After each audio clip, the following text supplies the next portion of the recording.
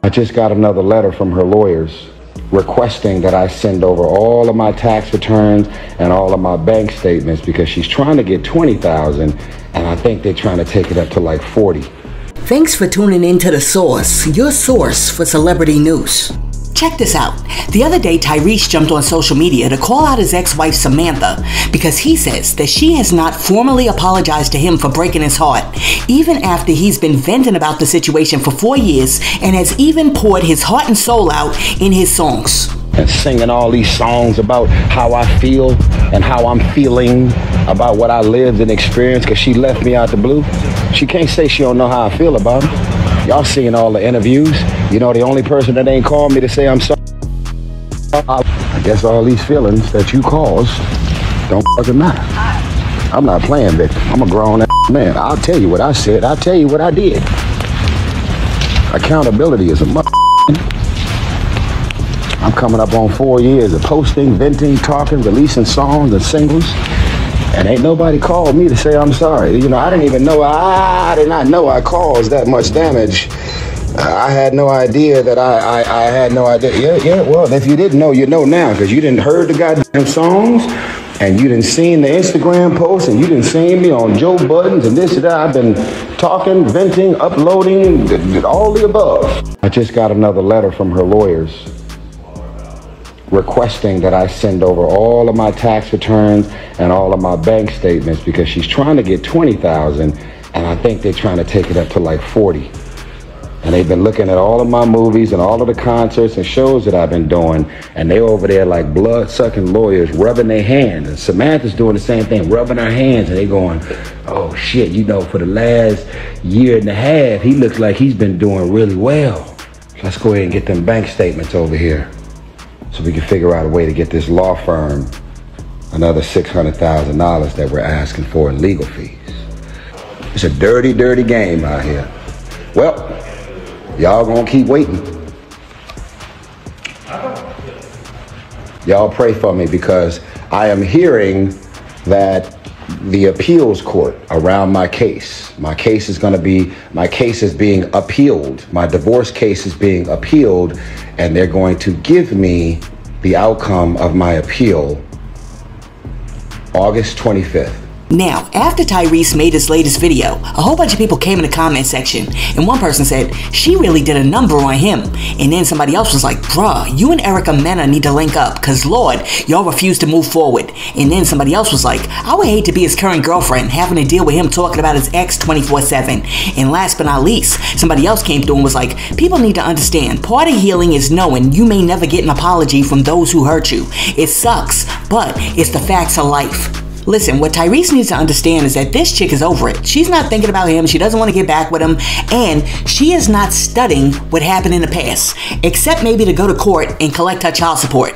But with that being said, Tyrese needs to move on. He needs to focus on the girlfriend that he's with now. And if he can't, Tyrese needs to get himself into some therapy because Tyrese seems to be stuck. And listen, I'm not trying to play Tyrese because it happens to the best of us. I mean, I remember back in my 20s, I was dating this dude, the relationship ended, and boy, did I get stuck. And it took me a minute to get back to myself. It happens. But when it happens, you have to do everything you can to move forward. And even though you want the apology and you feel like you owe the apology and you're sitting there stewing like, yo, I used to lay in a bed next to this person, giving them the best years of my life, and they not going to give me an apology, guess what? You may never get the apology.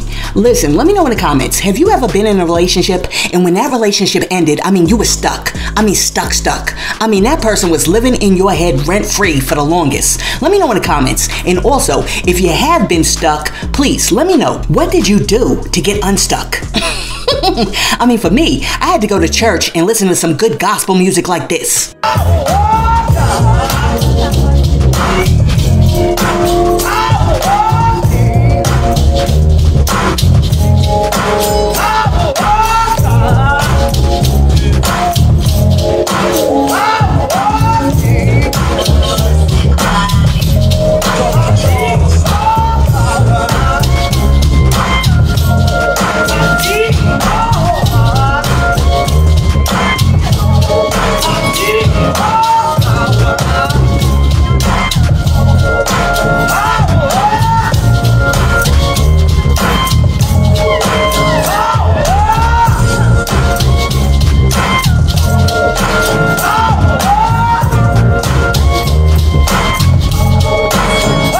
Listen, I am so serious. I don't know what that dude did to me, but I needed the power of the Holy Ghost to help me get over the power of that D. Now, since we're talking about relationships, let me ask you this. Does it matter what your siblings or your friends think when it comes to who you date? For my friends, I don't care what they do. I don't go with whoever you want to go with, because whatever I got to say ain't gonna matter. They will team up with the man against you. That's how friendships work sometimes. Now, when it comes to siblings, I always have an opinion, but sometimes I try to keep it in as much as possible. But my non-verbals are very verbal. If you watch this show long enough, I cannot say a word, and you can look at me and think, know exactly what I'm saying. Facts. So, with my siblings now, I've done that. I don't say anything, but my non-verbal is very loud. But my friends, I'm not saying a word, girl. If you like him on Monday, I like him too. If y'all fighting and you can't stand him on Wednesday, I can't stand him either. Whatever way you want to go, that's your life. I don't care. Now that I'm thinking back on it, I never really questioned who my siblings were dating, because I know that my siblings make good choices, and if they were dealing with somebody who was a little suspect, I knew that was just a passing thing, and that eventually they would make the right choice. So no, I don't get involved in who my siblings are dating or who they got married to, and they turned around and they made good choices.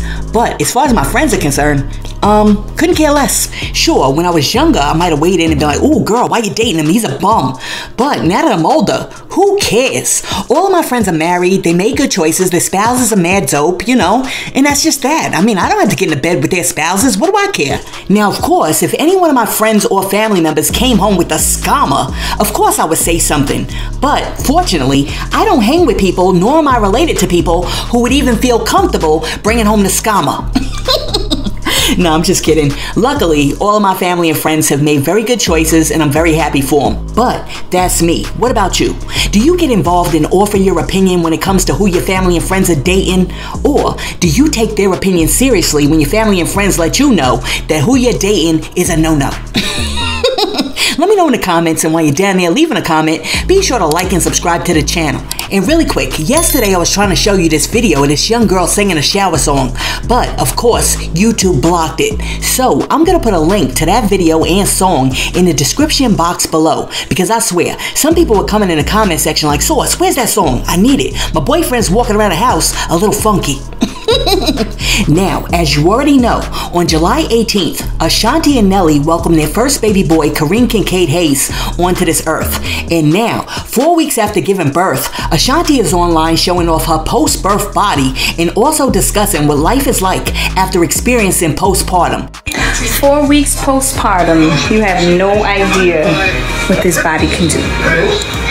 Now, after jumping online and sharing with everybody how far along she is on her snapback journey, Ashanti also said, "Funny how life's plans aren't always on time, LOL. I've been waiting to be a mom for a long time now, but nothing could prepare me for everything that motherhood brings. This is what postpartum looks like, and I'm loving these super cozy Freedom Mom shorts. I'm so proud of my body for giving me my baby, baby, baby, baby, baby, baby. Baby, baby, baby, baby, baby.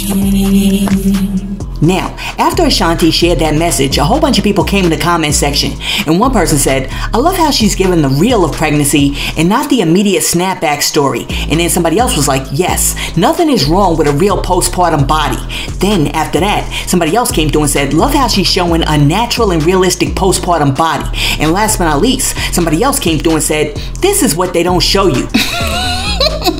Listen, all I can say is we love Ashanti, big bloomers and all, because Ashanti hits us with the realness every time, and we appreciate the realness.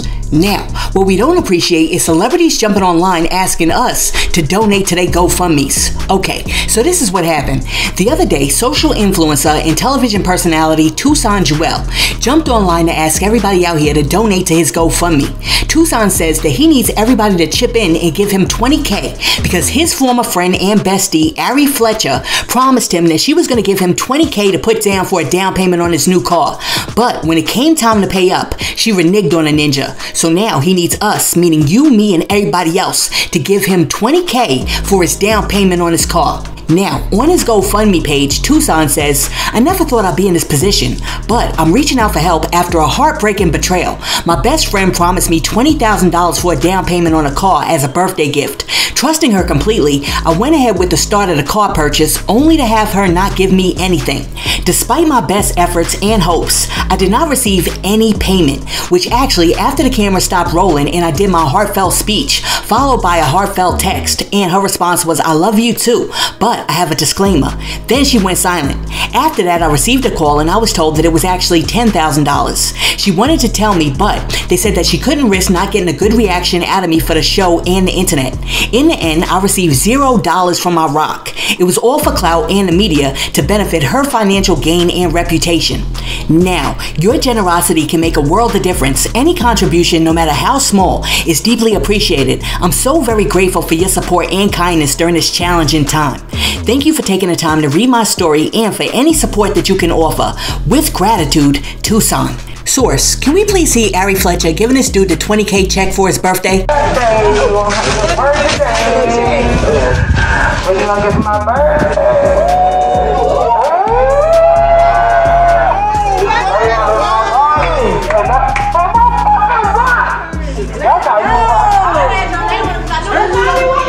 Now, after Tucson came out and shared the challenges that he's facing with the world, a whole lot of people had something to say. And one person said, the entitlement in this world is sickening. This has to be a joke. And then somebody else was like, never count your chickens before they hatch. Our grannies taught us that. And then somebody else said, begging for money for a luxury car in this economy is wild. And then last but not least, somebody else came through and said, he might don't have that $20K, but he definitely got the audacity. The F be wrong with people. Listen, let me tell you something. First off, I think it's very jacked up that Ari Fletcher gave this dude the fake check for his birthday.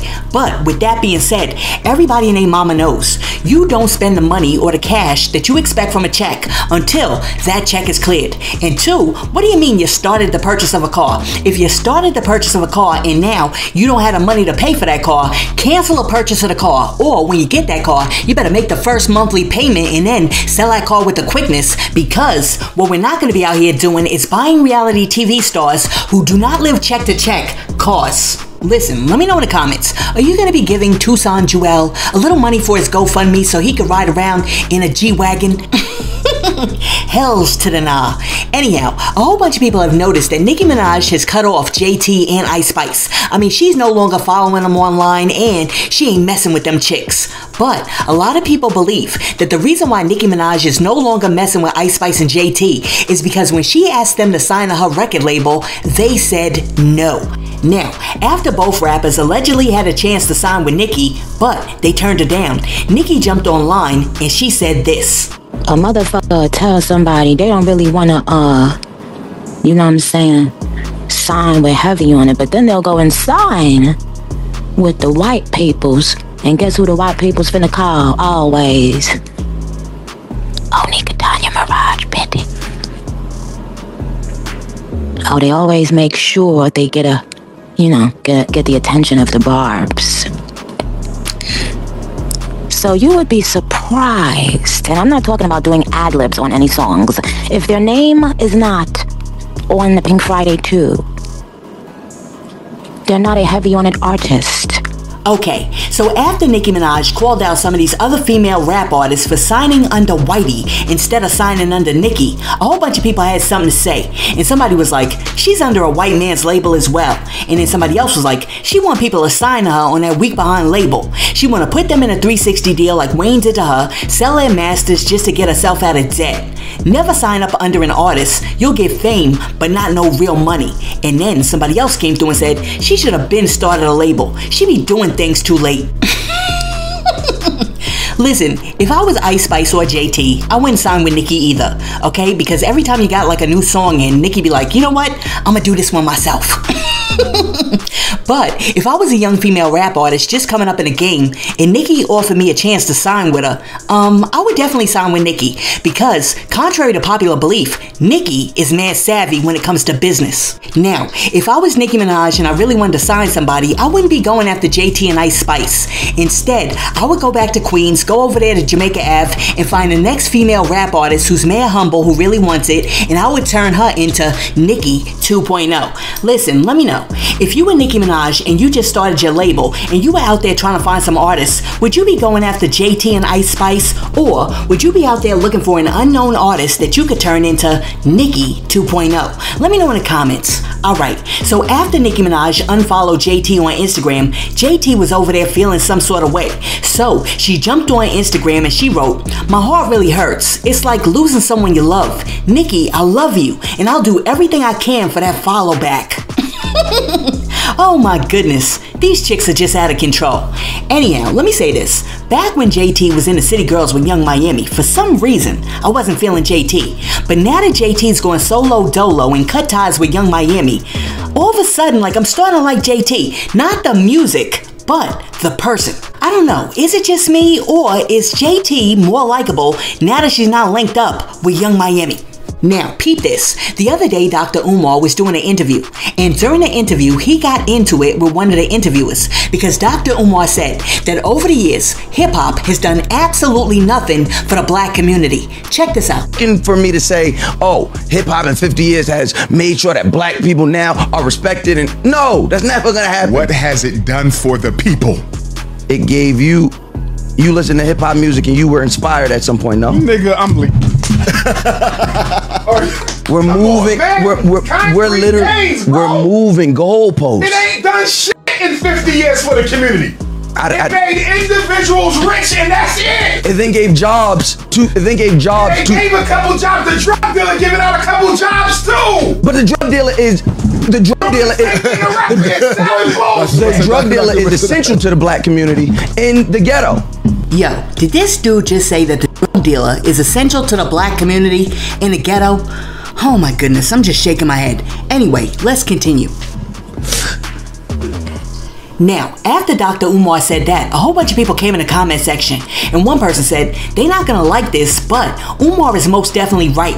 And then somebody else was like, exactly. Hip-hop put it in these young kids' minds that it's cool to kill our own and deal drugs and be a gangbanger. Huge cost to the community and zero gain. And then somebody else came through and said, hip-hop gave plenty of men access for wealth and entrepreneurship, sold many black labels and merchandise that poured money back into the community. It set many black young men on a path to artistry and also has been used as a political tool. Hip-hop has fed not only black people, but the world, and it's not done yet. And then, last but not least, somebody else came through and said, I mean, what has rock, country, jazz, or any of the other genres that we pioneered done for us or anybody else? What is the rubric that we're judging art on?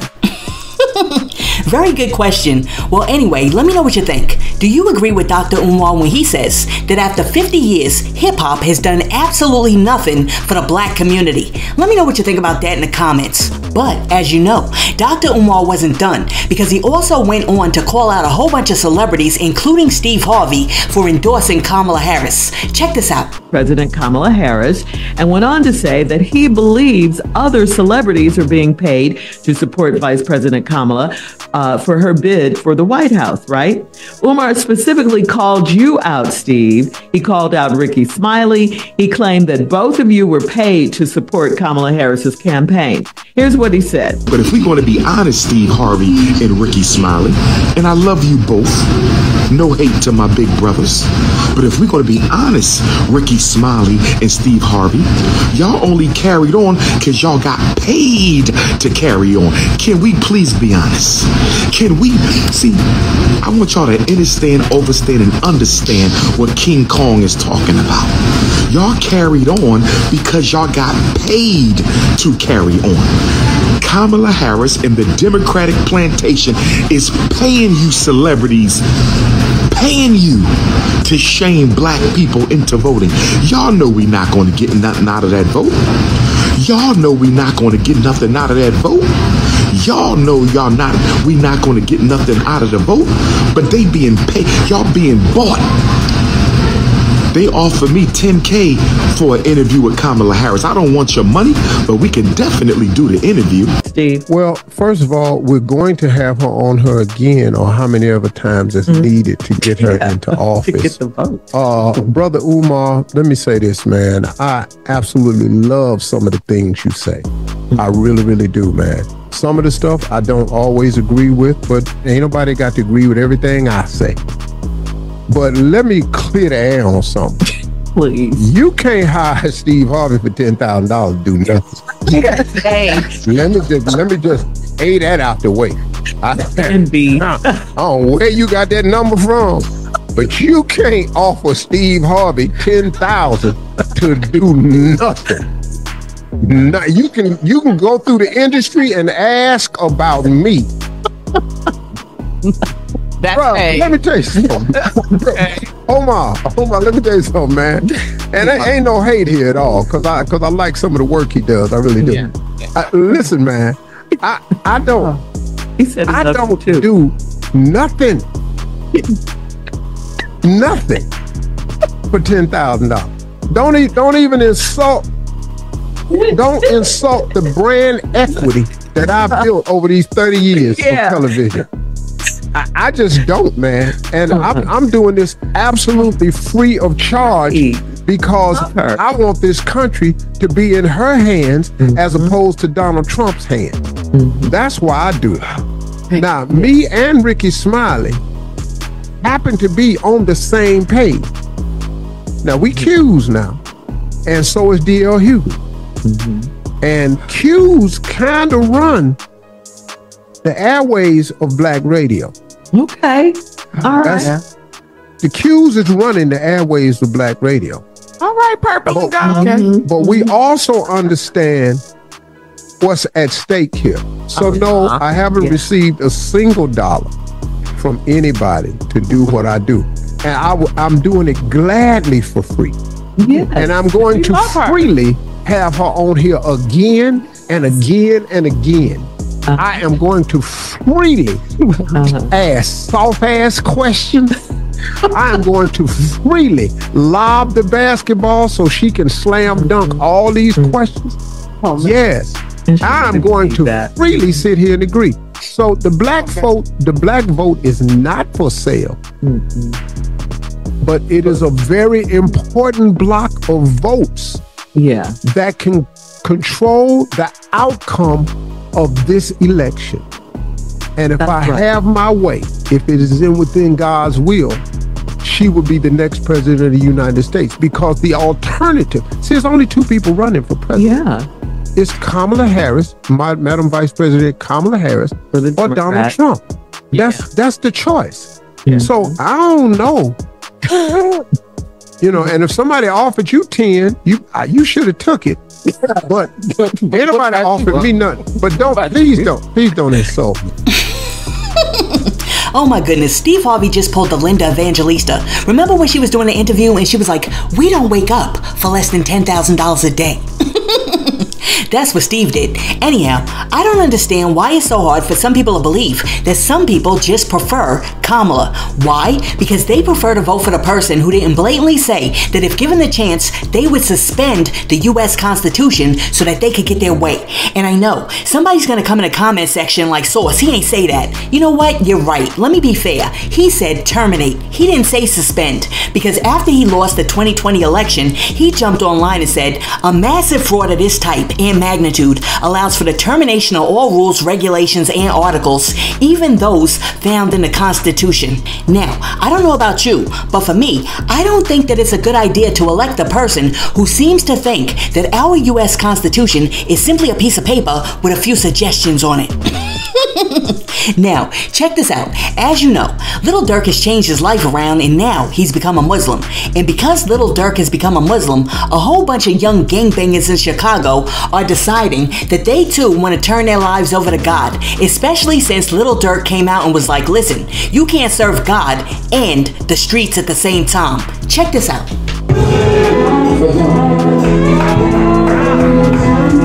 Every man that's in your life is not going to walk out on you. Yeah, they're not. They're not. We are here. Yeah, we are here. We're not going to abuse you. We're not going to hurt you. Our job is to love you. Our job is to be in the place to watch you grow. Are you ready to grow? Are you going to let us help you grow?